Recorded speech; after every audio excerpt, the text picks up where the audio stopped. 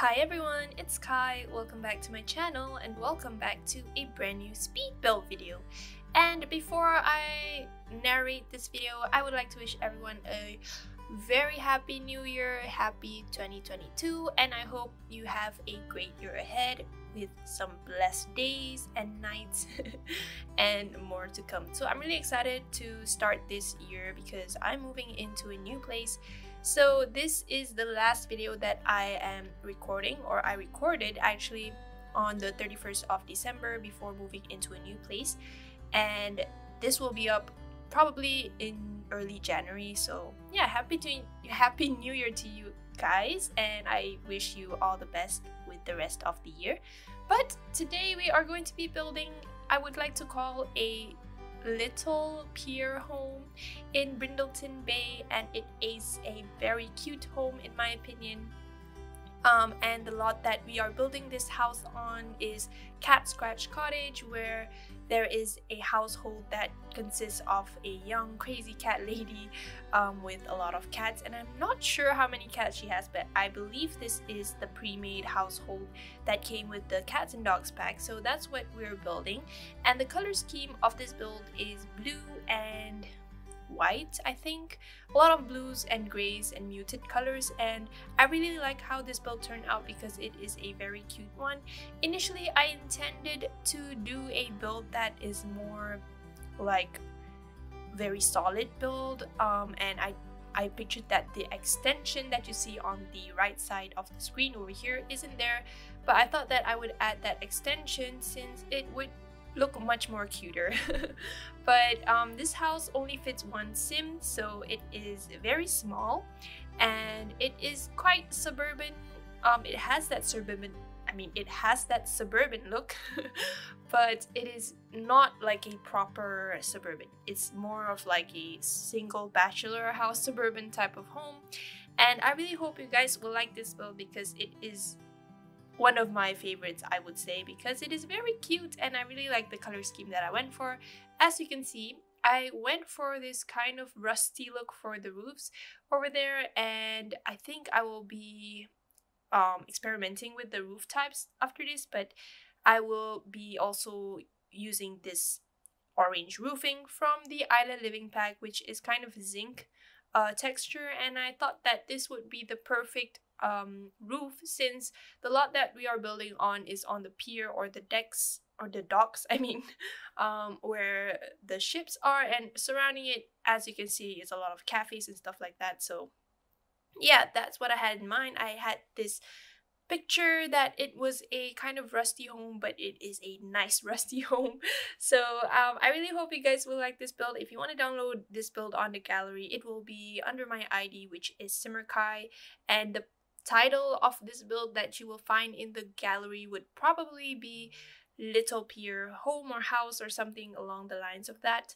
And as you can see, the structure is already made, and we're working on the landscaping right now, and I use a lot of debug items like that cottage living planter box over there. I'm not so sure if it's functional because I've never used that thing when playing games, as in like in live mode, but I don't think it's functional. Anyways, there's also a trash area over there, which I just randomly put because I thought that it would be different, a different look for this type of build. And then I also put in this sign with the anchor, and I pictured that it can be actually like a rental lot, maybe a B&B that your sims can go to, and it is very, very cute. But this house also has an outdoor area, which there will be some planter boxes, and also I initially wanted to put a barbecuer area over there, but it didn't really fit. So I thought, you know, maybe I should change things up a bit when it comes to decorating the outside area. So I just built a small area for some activities for your sim to actually do, like painting and chess, and also some planter boxes and flower arrangement table from the seasons pack. And then over here you can see I'm decorating the walls. I thought that the walls looked too empty without any decorations on it, so I decided to put in the crawling veins that came from Get Together pack, and I really like the look of it. And although it is a rusty home, it kind of looks very nice because of the living things that are decorated for the house for the exterior. And overall, the color scheme for the inside is also blue and white as well. You can see that over here. I'm just adjusting the counters, and I didn't really know how to adjust them because I wanted to put in a stove and then with the chute also. So at first I was adjusting the counters to see if I could fit in and overlap them, but I didn't think it was nice and efficient when it comes to like play testing it. So instead I just switched things around and about with the fridge and the stove to make it look more sensible and also, you know, functional. And this house is fully functional even though it is super tiny.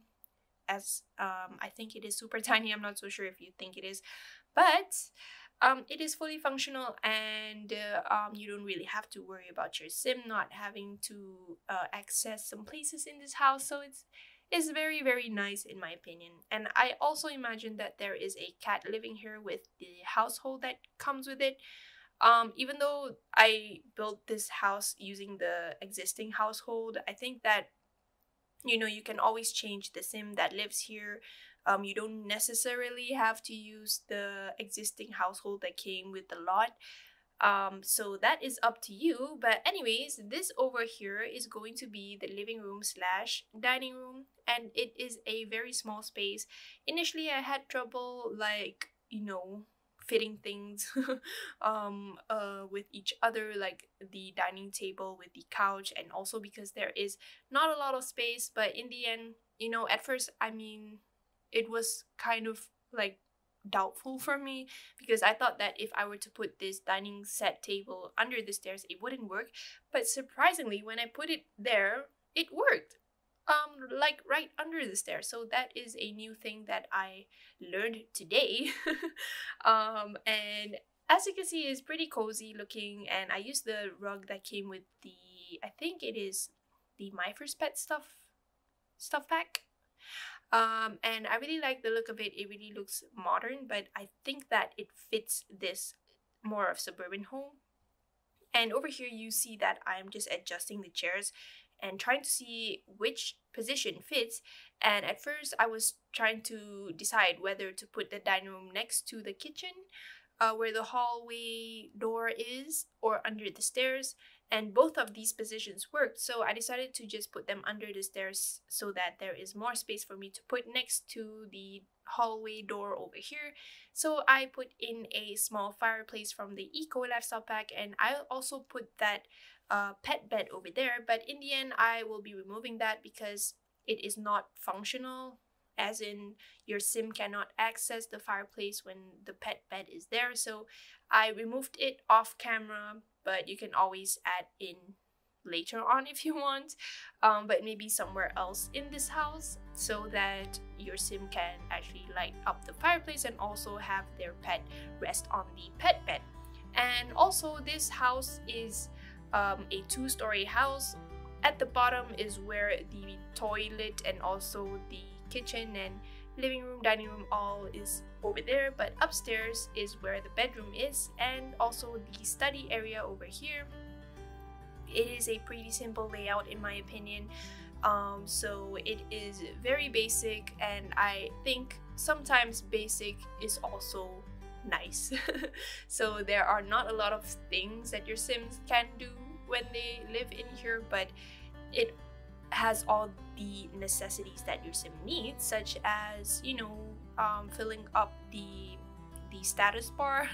I'm not so sure what it's called, but like the boredom, the hygiene and all that.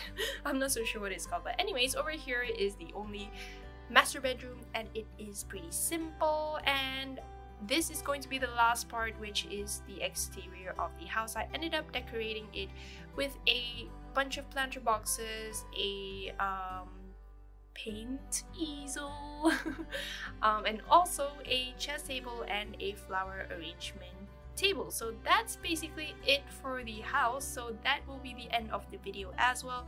If you like this build and you want to download it, it's already up in the gallery under my ID, which is simmerkhai. If you like this video, please give it a big thumbs up and subscribe to my channel if you haven't. And I hope to talk to you guys in my next video. Bye!